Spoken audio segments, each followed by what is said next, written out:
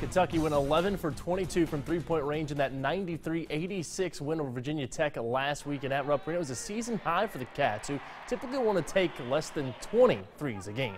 It's not really the strength, but perhaps it could be moving forward. What allowed Kentucky to take so many good shots from range against VT? We're more of a post-up team.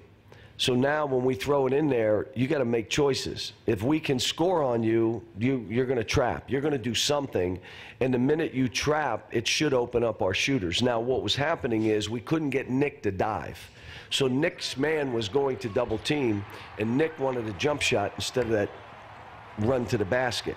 When Wenyan ran to the basket, that's when Hami got shots. That's when PJ got shots. It's, you know, you just need that guy out of there.